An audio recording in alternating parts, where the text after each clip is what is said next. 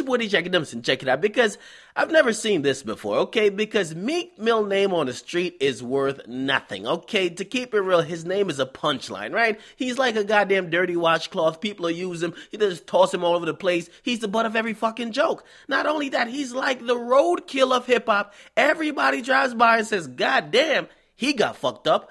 Now, it's just crazy to me, man, how quick people just switch up on you. I mean, everybody was riding with him when he was going in on Joe Budden, when he was threatening to not only beat up, but also destroy Joe Budden a couple months ago, right? Everybody was rocking with Meek. But now, everybody's laughing at him, right? But Meek Mill, he's not going to go out without a fight. He's announced that Dreamchasers 4, the mixtape is coming soon, and there's no timeline when it's going to come out, so he didn't give a date. But he did put up a couple Instagram videos that kind of showed him previewing some songs, okay? Rumor is, and I'm getting some good sources on this, that he's supposed to be addressing a lot of things that's been going on the last couple of months, including his beef with Drake. I'm not sure if it's indirectly or directly, but even in the Instagram video, he does say, they said I took a loss, but I made an M in a week or something like that. However, right, Dreamchasers 4 is coming soon. If I had to give a guess, I'd probably say end of the year, if not probably the beginning of 2016, unless he tries to come a little bit early and go like Thanksgiving with it or something like that, which I would just say do not do it, okay? Do not do it. Don't go Halloween. Don't go Thanksgiving. Wait till 2015 is over with, write it off in the history books and write it off in taxes, okay? All the money, just write it off, okay?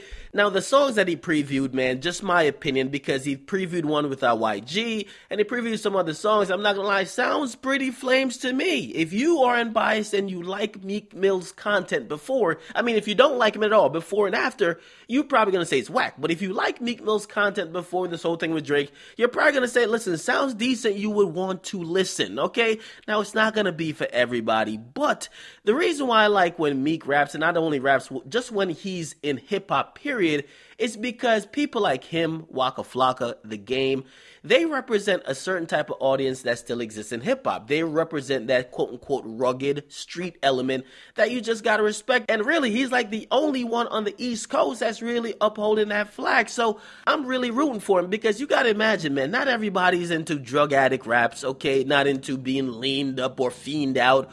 I mean, of course, there's a huge group, obviously, right? But not everybody wants the songs you can listen to while you're studying for your physics test in college, okay? People want some street shit, and people think that Meek Mill brings it, okay? The yelling, the shouting, you're gonna have to get over it, okay? So I'm hoping he actually comes around and deliver, because if he does not deliver, this is the last opportunity, right? If he comes out, he puts out something that's a certified motherfucking dud, nothing more than a goddamn bang shot into the recycle bin, Meek Mill is definitely, and I can tell you this now, he's going back to jail, because from his lens, even though he started the whole situation, he's seen money, food, opportunity, a career being taken away from him. And he probably says, listen, man, if my career is finished, man, I got to literally start living my raps. I got to fuck a nigga up. I got to kill a nigga. Or maybe he just says he got to release that Nicki Minaj sex tape. I would want to see that shit, okay? I'm hoping if it's all over, release that Nicki Minaj sex tape, okay? So his mixtape has got to be better than his album. If his mixtape ain't better than his album, it's over, okay? He got to put out a mixtape that people said, this is that nigga. And we've seen before, when people are under pressure, sometimes they meet expectations or sometimes they just crumble, fall, and go away. Get in the comment box, make sure you guys like, definitely subscribe. Are you willing to give Meek Mill another chance? Or you're saying, hell nah, it's over, okay? You comment. Tell me if it's over or you're willing to give him a chance to at least rock with him. He definitely took a L. We can't dispute the L, but we could actually dispute if his career is over. I'm out.